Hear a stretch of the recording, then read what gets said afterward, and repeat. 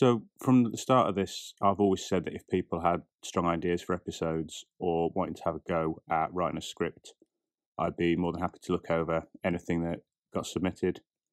And then, out of literally nowhere, get an email from Sean, our incredibly talented artist, with his idea for an episode. And what he'd come up with worked on a number of different levels.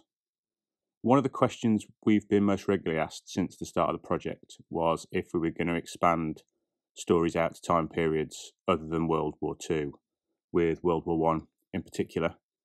And that's exactly where Sean had gone with his idea. The story of American GI who staggers through a time fog onto the battlefield of the Great War and then gets captured by the Germans on his way back again. And this created something of a timely opportunity, because one of the other brilliant questions that I was asked during the recent Q&A was if there was going to be any overarching narrative for the project. The answer to that question was no. Originally, the idea was to base the series around a British military team investigating the events post-war and have the opportunity to put recurring characters join the team after they've been involved in episodes. But that proved a little bit too tricky to sustain. I've been looking forward, and at the episodes I've already mapped out, there are a couple that are based around either time travel or interdimensional travel. And the idea then occurred to me to have some sort of commonality to those episodes, a recurring phenomenon or a mechanism that allowed people to move around through time and space.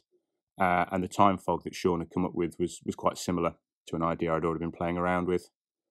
The only thing with the story that we got was that it wasn't really a full episode's worth of material, and it just proved a bit tricky to try and stretch it out to one, which is why off the cuff we've come up with this new idea of a short story format to run alongside the main episodes. It takes Sean about a month to pull all of the art together for a full episode. He can do a short story in half that, so if we run both, it means you guys don't have to wait so long between episodes. And it also means that we can possibly use the format to examine some of the characters we've met in a bit more detail. We've already got a few fan favourites come out of the existing episodes, some living, some dead, some a bit of both. And now we've got the potential to examine their backstories or look at what happens to them post-incident without having to do a whole episode on it. But if you haven't sussed by now, I'm a complete control freak, so I couldn't help but play around with what he'd come up with. I wanted to find a way to try and ramp up the scare factor, and the image that kept coming into my head were of the stormtrooper units that the German army used towards the end of the Great War. A 1940s American GI bumping into some of those nasty bastards would be something, I think.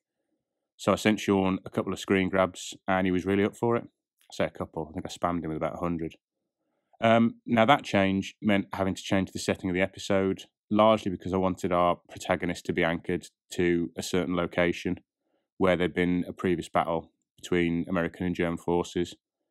I didn't want him to just pop up in different points all over the world. That just seemed a bit too fantastical to me. This restriction proved a little bit tricky. Sean had set his piece during the Ardennes. We've not long been there and met the Wendigos, and from checking it didn't seem that there'd been much action between US troops there during World War One. So to find a period where the Americans had fought during both wars, that also took place towards the end of the Great War, where stormtroopers were around, really limited our options, which is how we ended up in Nancy. During World War One, the Marbach sector was one of the first areas that Pershing's Second Army saw service, and it was repeatedly subjected to gas attacks by the Germans.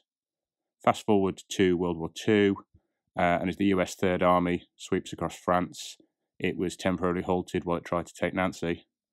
As part of this battle, US forces were once again up against the Germans in the woods in Marbach, which proved the perfect setting. The stormtroopers came into being in the final year of the Great War. They were an attempt by the Germans to break the stalemate of trench warfare. They'd been playing around with the idea since 1915, but when Russia left the war, they had a large body of experienced veterans they could switch back to the Western Front. These men were given the freedom to adapt their weapons and their uniforms as they pleased, and their officers had autonomy to act as they saw fit to break the British lines. And it was immediate success. Stormtroopers would creep forward under a barrage and then just erupt into the British trenches, and they met very little resistance from rank and file British troops. But a little bit like in World War II, it was too little too late. Events had already overtaken the stormtroopers, and the German army surrendered the following year. You should, if you're a fan of this channel, know what a Sherman tank is. I can't see why you'd be here otherwise. But if you're wondering what a Hellcat was, it was a specially adapted tank destroyer. It was more lightly armoured than the Sherman and a lot faster, with an open turret to improve visibility. And when the Hellcat was introduced, it was an immediate success in 1944. It was just too fast and too manoeuvrable for the Germans to be able to hit effectively. The model also saw service during the Korean War, where the chassis had the turret removed, and they used it as a high-speed transport for evacuating the wounded from the front lines. I feel like I end up saying it for every video that we put together, but the shot of the 4 commandos that Sean has done is his best work yet. As I say, I must have spammed him with every photo I could find of a stormtrooper, and he perfectly captured the gas masks, the horror behind the eye pains, and the weapons into that image. That's a signature image for the channel, the way I see it. One of the things we're lining up in future is another Q&A, which I'm hoping can have both of us on it this time. So have a think if you've got any questions about the art he's done so far, or how he does it, because, I mean, to be fair, I've got no idea how he does it. I'll be asking for submissions fairly soon for those questions. Don't expect much. It's probably going to be like watching 2 granddads try and work an iPhone. Like, neither of us is massively technically minded, so it might actually be funnier rather than informative. There probably won't be a short after the next episode, but there is one planned after that. I don't want to be a tease. Who am I kidding? Of course, I want to be a tease. It's going to be the backstory of one of our previous bad guys. I think you can probably guess who. And Sean's also come up with an idea for another standalone set during the invasion of Italy, which is very Lovecraftian. That's all I'll say. Anyway, if you have any comments or feedback on the new format, let us know. Hopefully, it's a bit more accessible and you can find 15 minutes to watch it rather than having it set half an hour aside.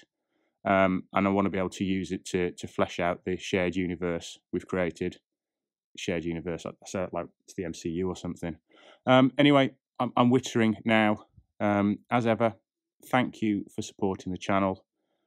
If you want to go over to the Patreon page, episodes will be posted a week early on there from now on, and there'll also be bulletins of what we're planning to do in future, and maybe some artwork on there as well. And where that goes, who knows? Thank you for watching, and see you later.